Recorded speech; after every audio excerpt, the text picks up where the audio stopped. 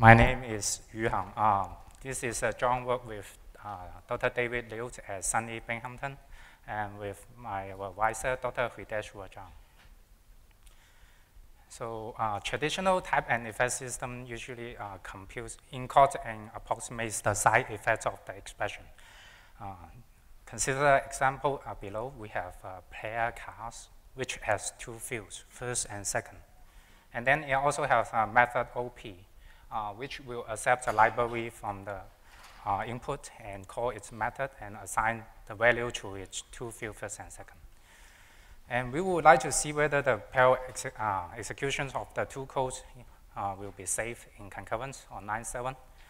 And so a traditional effect system will compute the effects for the two expressions on the left and on the right. So we know that the effects of the first expression will write first and the second one will write second, because the library code will be pure, as shown above. So the static type system will type check this program because the effects of the two expressions are disjoint. And we all know that static effect system could be conservative, and because of branching, recursion, and dynamic dispatch. So assuming the codes below, we compute the library functions with if then else, which says that it could be either pure or effectful. And pure has no side effects as defined before. And effectful will have a side effect y sum. So then the system, traditional static system will be conservatively says that the effects of the two expressions on line 9 will be non-disjoint, because F could be both pure and effectful. So it fails to type check. However, we know that F could only be pure from line 7, and which should be safe to execute in concurrent. And you may argue that context or path sensitive may help for it, but what about the dynamic features? Downloading the library from the internet at one time. Since we know we don't know the exact information of F statically, we have to be conservatively fail to type check this program.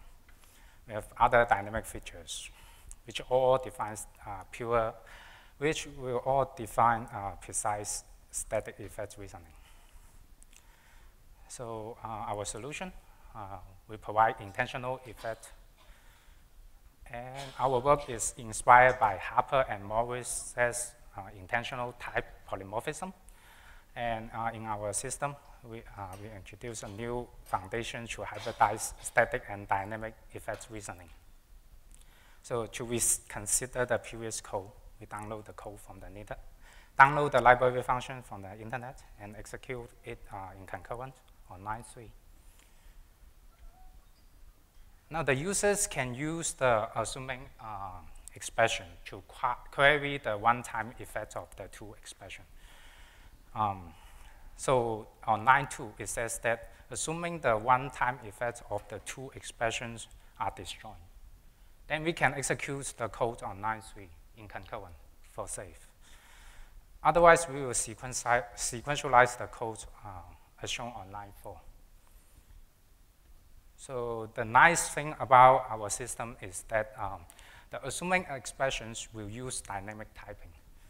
So because at one time, we have more precise one-time information, because, like, for example, F will be specialized.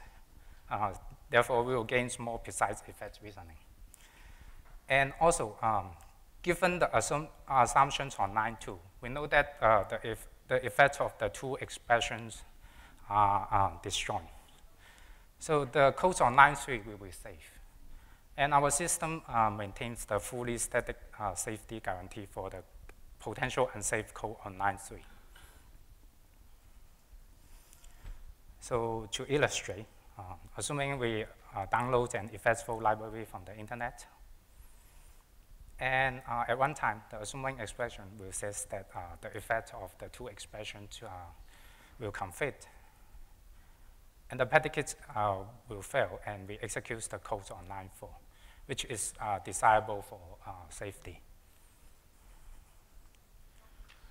On the other hand, if we download a pure library function from the internet, the assuming expression this time will say that the effects are disjoint. So the predicate is satisfied, and we enjoy safe parallelism. So to recap in this work, we provide an assuming expression where the users can inspect the one-time effect, use dynamic typing to gain more precise effect information. Given the assumption, we can statically guarantee the safety for the potential unsafe expressions. And also, we enjoy the safe concurrencies in this scenario, which could be missed by a traditional conservative effect system. So, although we have a nice system, we figure out that there could be a lot of challenges. The first one concerns about soundness. We will show later that there could be a problem with static dynamic effect misalignment. We would also like to design an efficient dynamic typing. So to illustrate the potential unsoundness problem, consider the code here. We have two pair objects, P1 and P2, two variables, X and Y. X could be assigned to P1 or P2 on line 4, same as Y. And now we have an assuming expression and a pair expression on line 7. So the question we want to ask is that shall we type check the code on line 7, given the assuming on line 6? Notice that the codes on line 6 and on line 7, they look exactly the same, except for the fact that on line 6, it assesses the object X, while on line 7, it assesses the object Y. So we would like to see what X and Y could be. X could be P1 and P2 from line 4, same as Y on line 5. So a traditional statistics system will say that since X and Y could be both P1 and P2, so their effect will be YP1 and YP2, same as Y. So since the effects of the two expressions on line 6 and on line 7 are exactly the same, it's very tempting to type check the codes on line 7. Now let's see the one-time behavior. On line 6, right before line 6, X will be P1 and Y will be P2 because we have already executed the codes on line 4 and line 5. So the assuming says that the two expressions have disjoint effect because those two expressions assess disjoint here. So the predicate on line 6 will be satisfied. So we go to line 7. Unfortunately, the parallel code on line 7 is unsafe because they assess the same element P2. So the lesson we learned here is that we should not type check the code on line 7. Otherwise, it could end up in one-time data waste, which is undesired. So the root cause of the problem is that the static type system will say that X and Y could be both P1 and P2. And so it computes the effects for the two expressions, which are the same. While at one time, X and Y could only be either P1 or P2, but not both. So given that, we use bounded extension types to solve the problem. Here we say that X could be P1 or P2. It's a some pair Q0 bounded by these two objects. Same as Y. We compute the effects for the two expressions. Now this time, since we cannot prove that Q0 equals to Q1, so we cannot type check this code. We fail the type checking as desired. On the other hand, if we change the code on line 7, we change it to x dot first equal to 3. We compute the effects for the two expressions on line 6 and 7 again this time.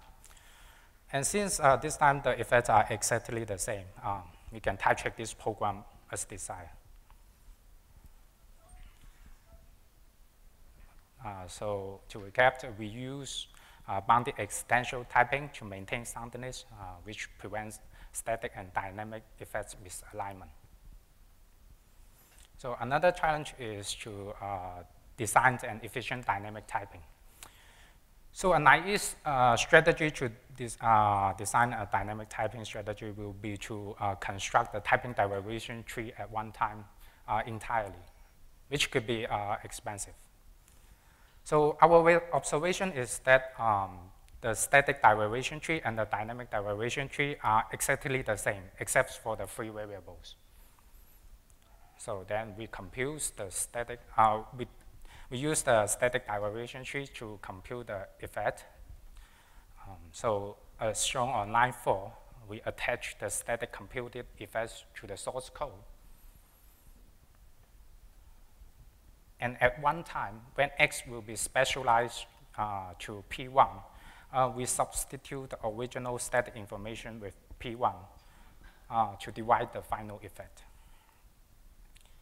To recap, to design an efficient dynamic typing here, we pre-compute the effects using static typing. And at one time, we just substitute the free variable with the known one. So now I would like to mention about the nice property our system have. So we maintain the traditional type soundness despite the highly precisions we provide. The second property is about trace soundness. By trace here, I mean that the actual memory access when executing the expression itself. So this property says that if our system says that an expression will have side effects sigma, then the actual trace will be bounded by sigma.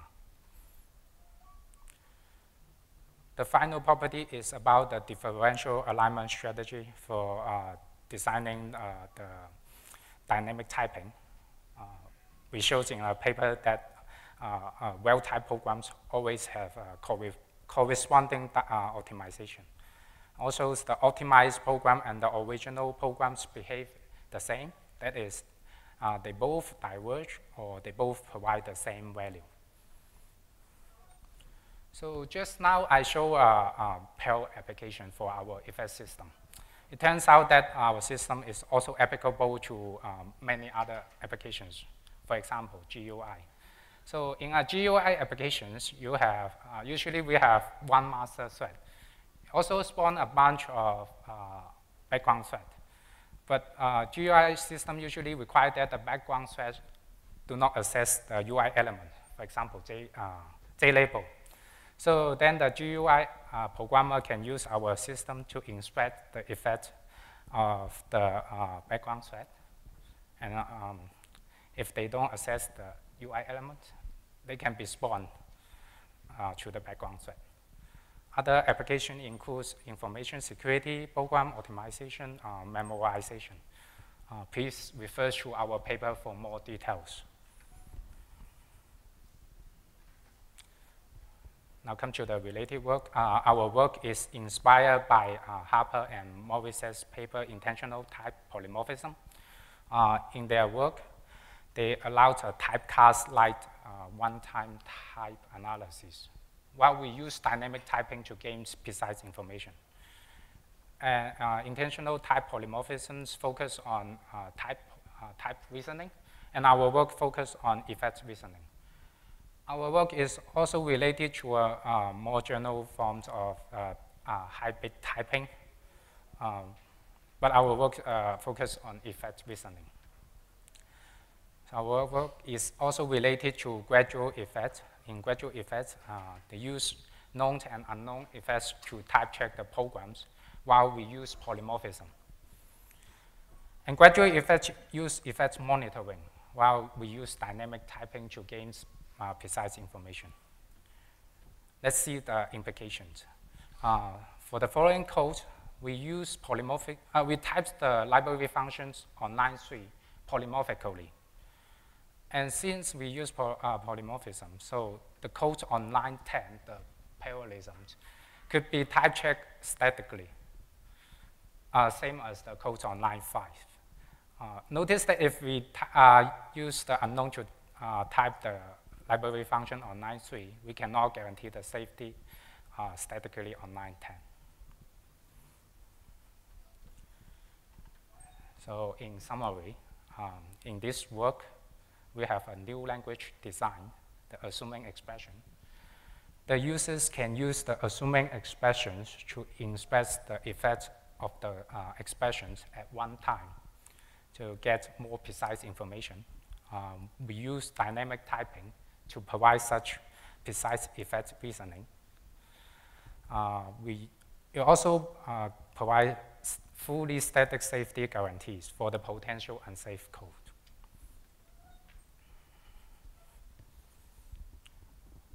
To maintain soundness, we use bounded extensions.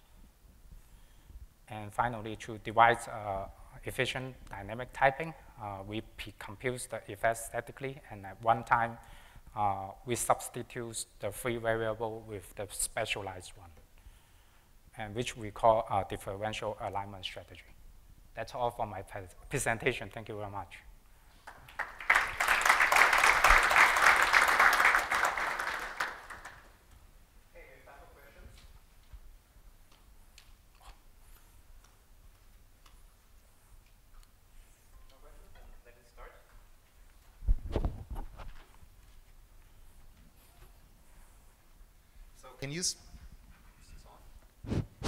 Can you say a little bit more about what the, how the types specify the effects, or how precise are the effect specifications that you're using? Say that again. I'm sorry, I didn't hear. So you use types that characterize the effects of operations, right? We use both type and effect. So how precise are the effect specifications? Because in your initial motivation, it was basically just a binary information, right? You said the class is effectful or not effectful. Is that the level of granularity, or? Effectful or if, oh, no. So effectful or non-effectful are the name of the class. But actually, the side effects could be, the side effects include with white memory heap. So it will be traditional memory width and white. It will read the memory region, which region you will read, or which memory region you will write. And those will be specified for every method?